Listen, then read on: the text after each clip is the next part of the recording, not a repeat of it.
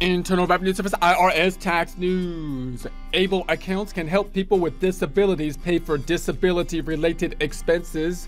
But first, an attempt at a joke. I apologize in advance. The idea that we're saving the world from global warming. Thanks for saving the world! By stifling the production of American energy, forcing us to beg for oil from untrustworthy and unenvironmentally friendly places. Yeah, beg me, Bart. Beg me. Making our global warming efforts futile is something that But it's futile. These lightweights aren't really makes my blood boil and my nose hairs stand on end. Including nose hair. That's when you know I'm really pissed off. When my blood's boiling and my nose hairs are on end. When this guy sneezes, he looks like a party favor. It's kind of like with dogs who have their back hairs stand on end. Except I don't have any back hair, so my nose hairs stand on end. Which is a huge evolutionary advantage. It's an evolutionary advantage. Because when things get difficult, it makes us look tough. I like it. Makes you look tough.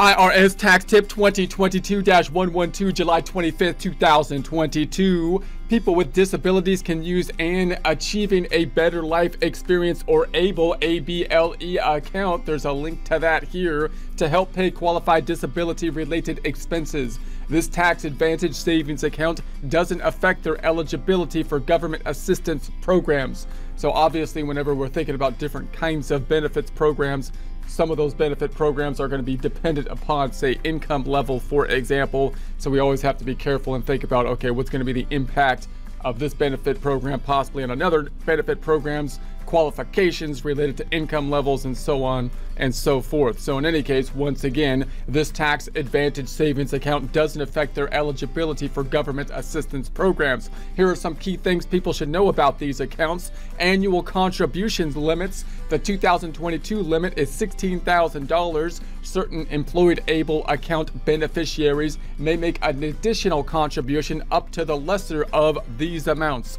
The designated beneficiary's compensation for the tax year, the poverty line for a one-person household. For 2022, this amount is $12,880 in the continental U.S., $16,090 in Alaska, and $14,820 in Hawaii. Savers credit. ABLE account designated beneficiaries may be able to claim the Savers credit. There's a link to that here for percentage of their contributions. The beneficiary claims the credit on Form 8880, credit for qualified retirement saving contributions. There's a link to that here. The Savers credit is a non-refundable credit available to individuals who meet these three requirements: are at least 18 years old at the close of the taxable year, are not a dependent or a full-time student, meet the income requirements. Rollovers and transfers from Section 529 plans.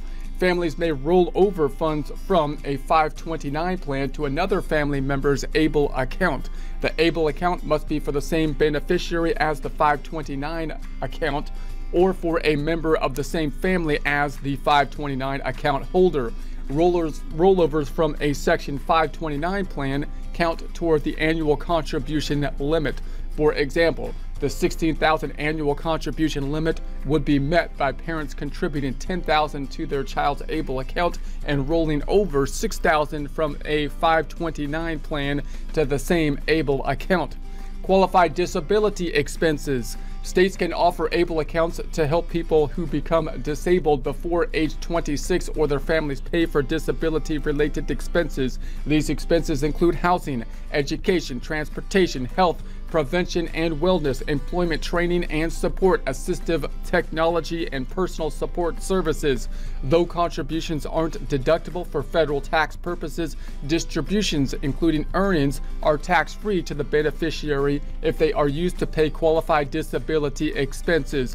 More information can be found below at the links. You got the ABLE accounts, tax benefits for people with disabilities, publication 907, tax highlights for person with disabilities, Form 1099 QA, distributions from ABLE account, Form 5498 QA, ABLE account contribution information, instructions for Form 1099 QA and 5498 QA. There's links to all that stuff here, and there'll be a link to this in the description.